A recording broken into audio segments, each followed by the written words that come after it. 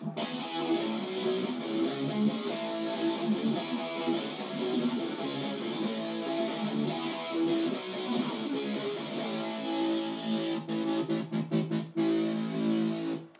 welcome back to this week's edition of Best Music Live TV, where we have a passion for live music.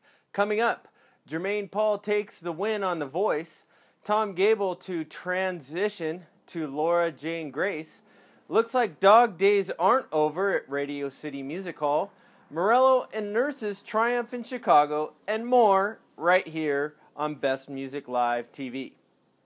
Florence and the Machine has a dog day at Radio City Music Hall, apparently due to the lighting which was set for the broadcast cameras for Fuse TV, but not ideal for normal rock show.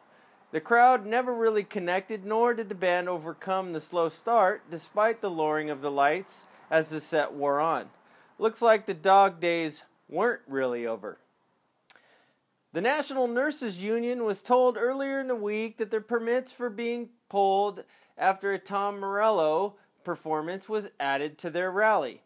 However, it looks as though they will get to proceed as planned. The mayor's office and NATO backed down because we stood up, Morello said in a statement. This is a great victory for the Nurses Union, the people of Chicago, free speech, and rock and roll. Of course, we're not a security threat to downtown Chicago, but we proudly remain a threat to the moneyed interest who's failed to stifle us. Sounds like they all have a bad case of stick-it-to-the-man-iosis. Jermaine Paul takes the win on the second season of The Voice, which is Blake Shelton's first win as coach. I just want to say thank you to everybody that supported me from day one, said Paul through the tears.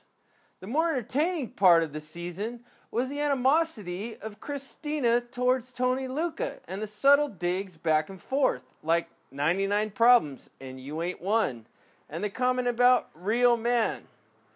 That was entertaining. The biggest story this week is Tom Gabel of Against Me announcing in an interview with Rolling Stone about becoming Laura Jane Grace.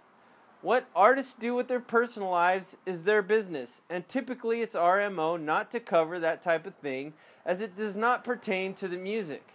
In this case, it might. She said in the interview that I have been taking hormones, estrogen, but it doesn't affect your voice. Other procedures that might, she's hesitant to undergo. We'll see how the transition will affect the band and the music and their fans. In other news, Paramore have revealed that former Beck, 9 Inch Nails bassist Justin Johnson, who produced M83's Hurry Up, We're Dreaming, will be producing their fourth record. Looking forward to that. French dance producer Anthony Gonzalez, aka M83, will play Edinburgh's Picture House on June 27th and London Brixton Academy on November 8th. Check that out if you get a chance. Beastie Boys were hit with the lawsuit, and a backlash of media came in the wake of MCA's passing.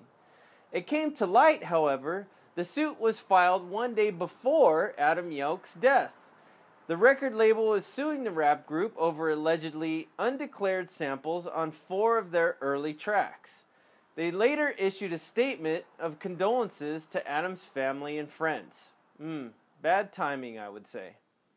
Happy Mother's Day to all the moms. You guys rock the most. New releases this week include Silver Sun Pickups, Neck of the Woods, Damon Albarn, Dr. D, Keen, Strangeland, Carmen, Hello, John 5, God Told Me To, and Sean Carey, Hoyas. Well, that should do it for this week's edition of BML TV. Follow us on Twitter at Best Music Live. Like us on Facebook.com/BestMusicLive. Subscribe to our channel up here. And download your flavor of mobile app on iTunes, the Android market, and now on Amazon. Until next time, rock on.